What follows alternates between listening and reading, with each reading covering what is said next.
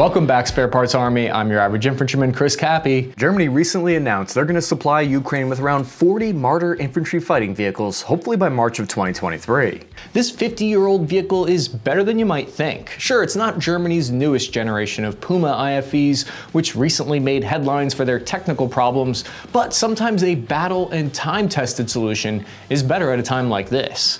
But some would argue many of these Western armored vehicles have never been truly battle-tested, since most of them have only seen combat in counterinsurgency missions in the Middle East, instead of a large force-on-force action. Why did Germany offer these IFVs to Ukraine now, instead of months ago?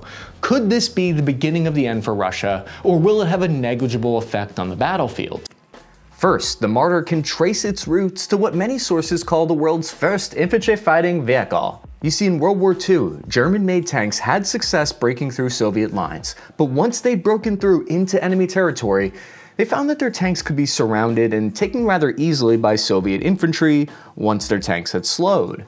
Germany tried adding more infantry to their tank divisions, but the soldiers on the ground had a hard time keeping up with the fast-moving tanks. Walking can be exhausting. What they needed was a way to deliver soldiers alongside, or rather inside of their tanks. For decades after World War II, Germany poured their blood, sweat, and tears into perfecting a troop transport that had the right mix of firepower and armor. Based on this, Germany created what many sources call the world's first purpose-built infantry fighting vehicle, the Schützenpanzer Lang HS-30 in 1958.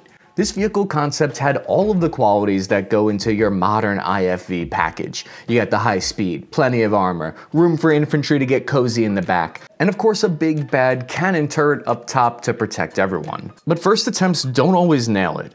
There was a bunch of issues with the HS-30, it was unreliable. And that's where the work on the Marder 1 began. The vehicle was intended to be an upgrade for the Schützenpanzer Lang HS-30. The main design objectives for the new vehicle were to have a capacity of 12 infantrymen to support a more reliable 20mm cannon. Germany issued development contracts to multiple different companies, and 15 different prototypes for the Marder Infantry Fighting Vehicle were produced by 1963. In 1967, the Rheinstahl group created a third and final group of 10 prototypes that eventually led to the production of the Marder in 1969.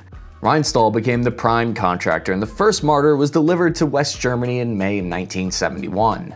By 1975, they produced over 2,100 Marders, which West Germany kept and stockpiled in the midst of the Cold War. The Marder was named after the European pine marten, an agile weasel-like creature that lives in the trees. I wouldn't compare the IFV to a weasel, but the Marder is known for having a nice balance of armor and mobility.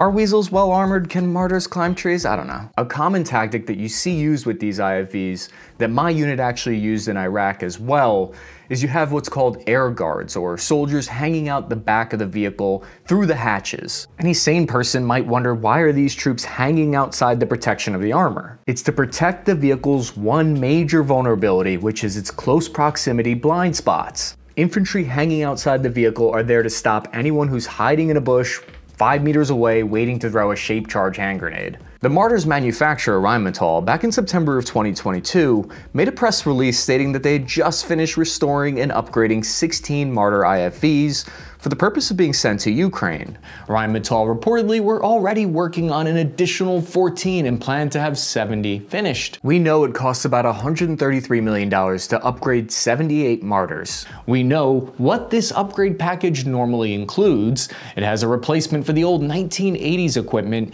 in the new Rheinstahl Electronic Sapphire 2.6. The high-resolution sensor improves observational range and reconnaissance abilities.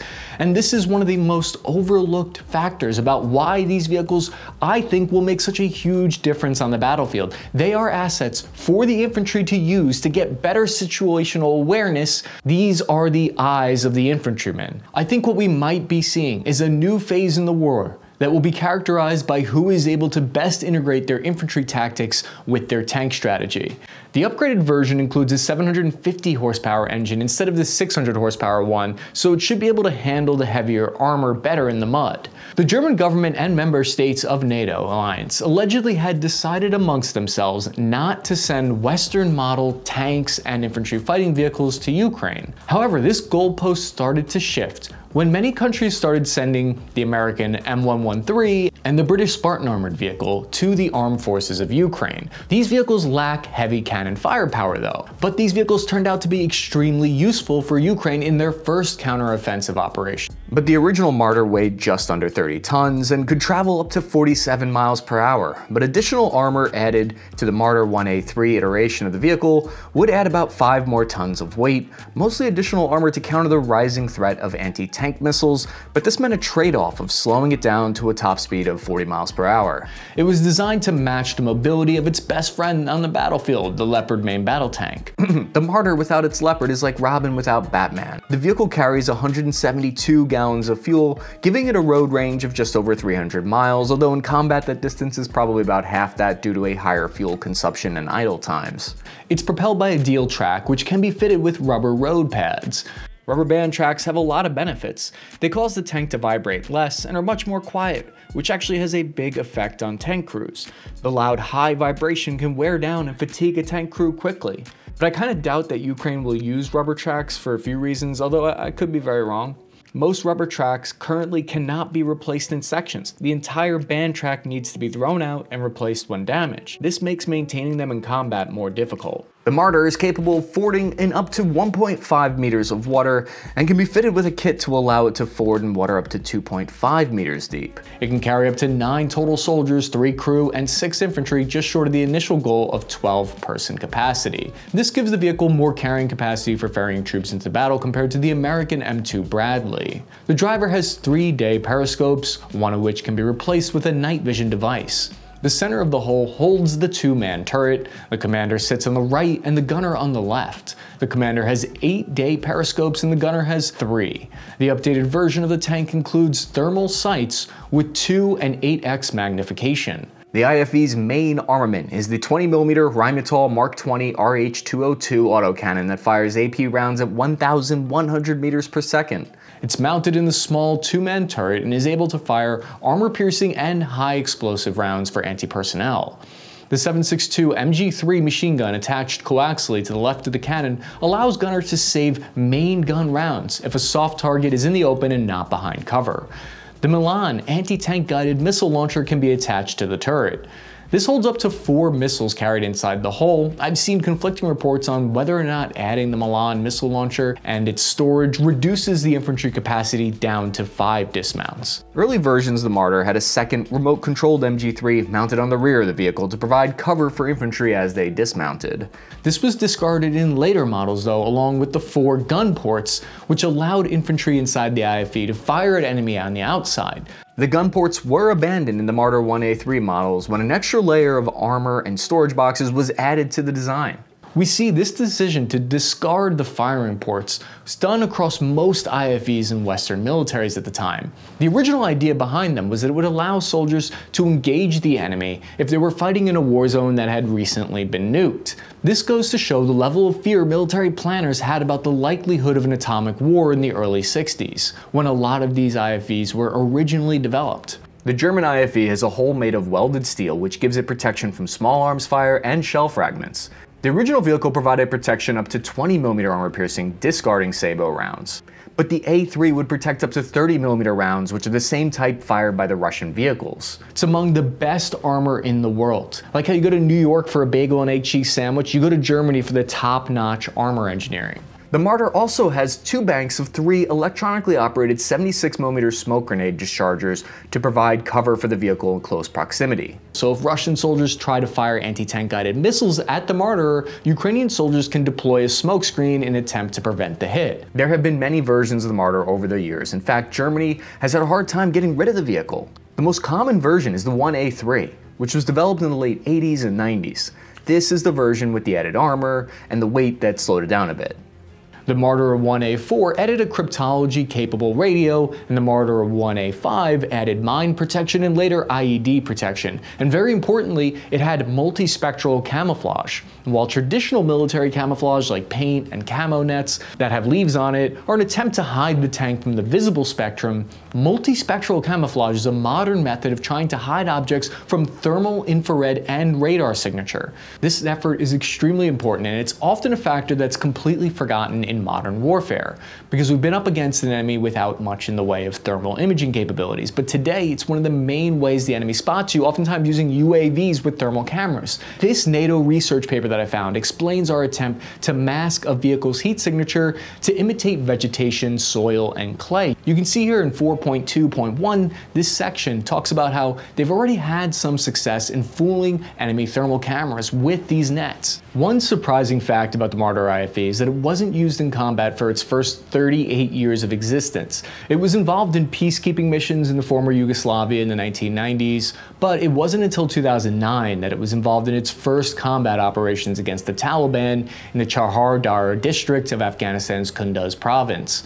In July of 2009, a German combat outpost defended against the Taliban attack using the Marder IFV. Troops were able to wound dozens of enemy Taliban, reportedly. The vehicle proved very useful in battle despite their age. German troops described them as a great tactical asset. The best historical analogy for how the Marder might perform in Ukraine would be the German-led offensive to capture and hold the town codename Operation Halmazag against Taliban fighters in Kuala Talam. On the 31st of October in 2010, reports indicate it was likely 100 enemy Taliban fighters defending the town. We're able to learn about it by translating a German post with first-hand accounts by German soldiers from the battle.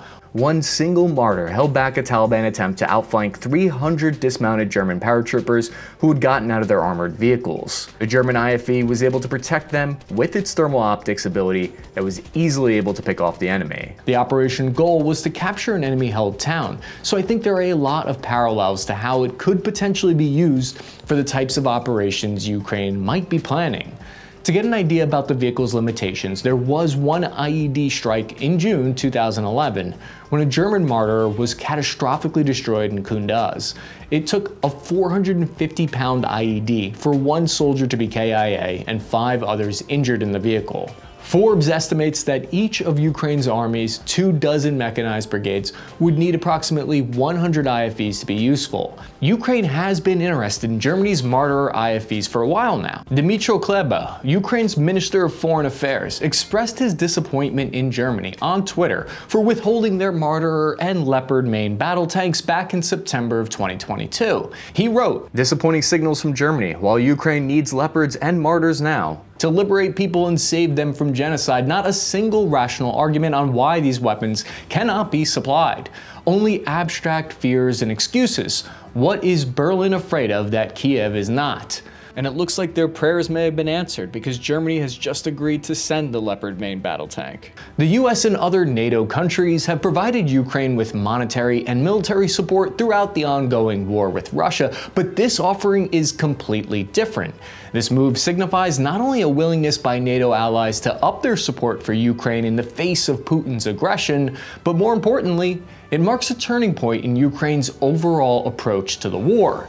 In some areas, Zelensky and his troops are moving from defense to offense, with support of the Western world, which could spell the beginning of the end for Russia. However, Russian forces recently made tactical advances, reportedly capturing the city of Soledar near Bakhmut. So why is Germany having a change of heart now? Well, first, they didn't want to act unilaterally, they wanted to act trilaterally. I don't think I'm using that term correctly, but what I'm meaning to say is that Germany acted in cooperation with France and the United States to send similar capabilities to Ukraine at the same time.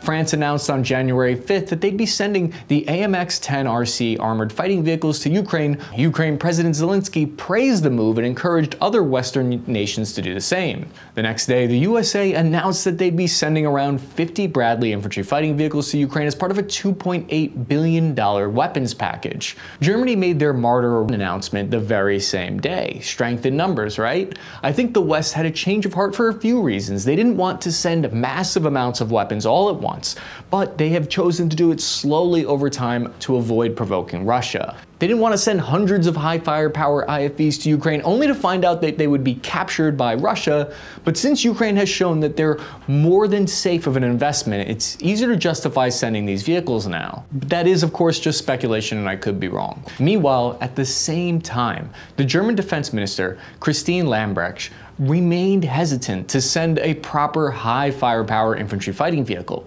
She said in September, quote, No country has yet delivered Western-style armored personnel carriers or main battle tanks, and we have agreed with our partners that we will not do it alone. A lot of support, especially by European nations so far, has been indirect and measured as to not provoke Putin, who has made nuclear threats in the face of new equipment being sent to Ukraine. The 500 Russian armored vehicles captured by Ukraine, the ones left behind by retreating Russian soldiers, will need extensive repairs before being sent into battle.